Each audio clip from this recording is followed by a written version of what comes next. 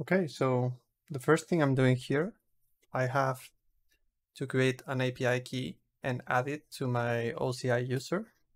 So I'm using OpenSSL for that. I have to generate a PEM key with a 2048-bit long modulus. And from that, I'm gonna also generate with RSA the public key from the key that I just generated. And this public key is the one that I'm gonna have to upload to OCI. So this is gonna allow me to use the OCI SDK with Python because I want to use and work with Python in this project. So here I'm checking the fingerprint, and I will check that the fingerprint when I add this private key, this public key to the OCI console to my user. I will check that the fingerprint is the same, just to make sure that I'm not making any mistake. So I'm gonna upload the public key that I just created. And here you see that the API key fingerprint is the same, right? It ends in 1357. So I'm copying this configuration file preview because this is a file that I'm gonna have to create on my working directory, and I'm gonna paste all of it here. And the thing that I have to change here is the path of the key file of my private key. So I have to give it or specify where I stored my private key. Great. Okay, so I'm saving it now. And now I go to my editor and let's see. I'm gonna create this new file called validate OCI config just to check that the configuration for the SDK has worked correctly. So first I have to import OCI, which is a package that you have to install on your virtual environment. And then I'm gonna load my configuration file from this file. And I'm gonna give it the profile name because you can have different configurations if you're working on different tenants or different compartments. So this validate config is gonna allow me to check if this configuration works correctly. So now I'm running my newly created script, and you see that I get this error saying that the profile default has not been found, but that's just because I just put it on lower capitals. It needs to be default with capital letters. And this is the first script that we're gonna see, the image classification. So I'm invoking with the OCI SDK, I'm invoking the image classification, right?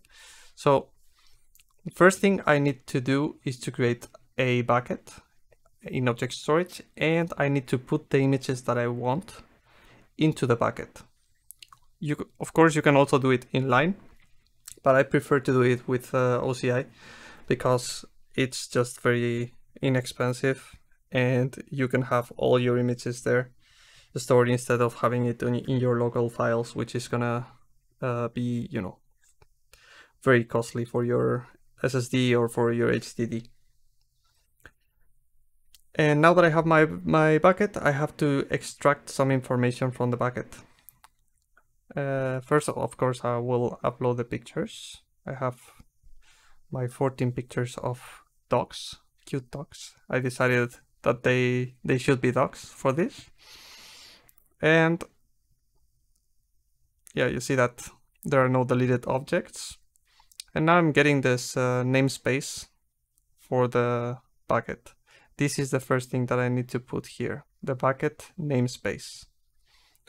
You can put it right here. Awesome. And then this is going to be the name of the bucket, also required, and the object that I want to process. Imagine that I want to process just one image.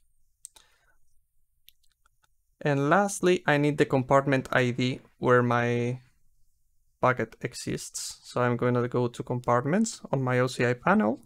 I'm going to look for my own compartment and I'm going to copy the OCI ID. and I just put it here. And here for the request ID, I'm gonna create a randomized number because I don't want to trace it, but this is very useful if you want to trace what you have been doing in case there are some errors on something on OCI. You can also check the error with this OCI number. So I'm just creating a random number here with the random library on Python, a number between 0 and 500,000, doesn't matter. And yeah, now if I run this, it should work fine. Let's see. Okay, it says not authorized, blah, blah, blah. Okay, so probably I'm gonna enable logging in order to see what's going on here. So I'm just gonna copy the documentation and I'm gonna enable logging like this. So I just import logging and I'm gonna enable debug logging. So logging.getLogger OCI and set level debug. You can find this in the documentation that I put there on line 12. So now I'm gonna go into my config file and I'm gonna add a new parameter called log requests equal true. I save it, and now if I make the same request, it should tell me some additional information. But before that, the last thing I need to put is the model ID. But since I'm using the standard ID, I don't need to put any. This is only if you're using a custom vision model, but we are using the default one. So for this, I don't need anything. So if I run this now, it's gonna, okay, it already returns the JSON file that I want. So I'm just gonna copy this and I'm gonna put it into a file so I can inspect the JSON object better. So let me do that. New folder. And here I'm gonna put the output of my first analyze image. All right. So, okay, I can see that I have a lot of info, so I'm gonna put it on the side. And okay, I see that there's a lot of stuff. The confidence and the labels of the image. So it's probably a dog, which is correct, but it also tells me that I have vegetation and stuff. So I'm gonna process this JSON file on Python. So I have to import JSON first. And now that I have JSON, I'm gonna, well, I like UJSON, which is like very sped up version of the standard JSON file. And I'm gonna add it to the requirements file. And now that I have this library, and this is sped up, of course, because otherwise it would be too costly. But basically what I'm doing here is, first of all, checking that my JSON object is well constructed. So I don't have any issues in case the JSON object is returned but doesn't have the structure that I want. And then I'm gonna process the set of labels. And I'm gonna print the name of the label and the confidence score of each one of the labels. So if I, yeah, I'll just fix this. And I think that should be it. Yeah, you see that I get hundreds and hundreds of classes sorted by the level of confidence returned by the score. So the most probable most probable ones are the ones at the beginning. So I can also trim this by myself, or I can also incorporate a trim or a maximum number of predictions on the request, on the original request, but I don't want that. So I'm creating a most probable list just so I don't have to print all of them. I just want the 3 most common. So it tells me that it's dog, vegetation, and metal on the picture. So now I just want to, just for example, just to show you that it can be, these lists can be modified as you want. I just want those results that have a higher confidence than 90, just in case that there are, so the cutoff will be 90 in this case, but you can put it whichever value you want. You see? All right, metal, fur, dog, paw color, etc. And yeah, that's it. Now I would like to test out the same, but instead of using the classification, I am going to use object detection. So for that, which is the second service that OCI Vision has. So the same, I'm going to print out the request. I'm going to save the JSON output into another file, and I'm going to do kind of the same processing that we have done with image classification, but in a different Python file. And now I would like to talk about these normalized vertices that you see, which is the result that we get from the API, right? So for that, let's go and see an example image like the one that you see here with the dogs. So the normalized vertices of a bounding box, which is just a rectangle like in any picture, and considering that we start counting from the top left to the bottom right, the rectangle is represented by 4 vertices, right? Which are joined by lines.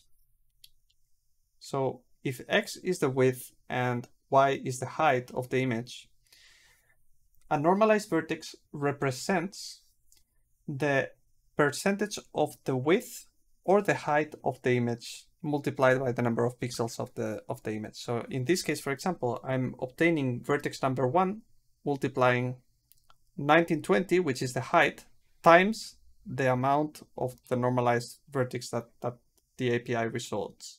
And vertex number 2, we do the same, etc., etc. So that is how you interpret a normalized vertex. It's width and height independent. You just need the percentage of the screen that it represents. So this is what I'm doing here. A normalized vertex in this example would be 0.25, 0.75.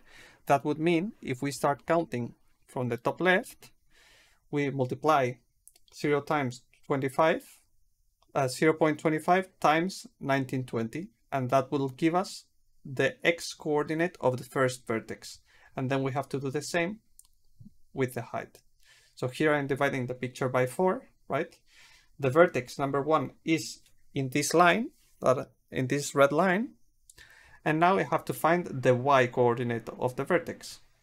So considering that the top left is the pixel number 0, x0 and y0, now I'm gonna split the image again on four parts. Of course, this is an estimate. I'm doing it with Paint, but here is vertex number 1 in my case, if it's 0.25, 0.75. And you'll see here that on OCI, these rectangles are represented by all 4 vertices, but on OpenCV, they are represented by only 2 vertices, V1 and V3. So V2 and V4, they will be useless for us. And we have to do this conversion in order to not make any mistakes. So this is exactly what I'm gonna do here. Instead of taking just the 4 points, I will just have to create an OpenCV rectangle, but with 0.1 and 0.3, they represent the vertices, right? So, and not only that, I will have to multiply the result on OCI by the width and the height of the image. So that's what I'm doing here. I'm just putting 0.1 equals 0.1 and 0.2 equals 0.3. 0.2 and 0.4 are just going to be not used. And then for the image size, I just have to obtain the width and the height of the image and the channel, but the channel I'm not going to use. So I will just leave it blank. But yeah, I have to obtain the width and the height of the image in order to multiply it by the normalized coordinates that were returned by OCI. And now with the Pillow library on Python, I'm saving the image. And once I run this, you will see that something interesting happens. The image is in a weird color set, right? You see here that it's like blue. And this is what it should look like. This is the original picture with the bounding box drawn on top of it.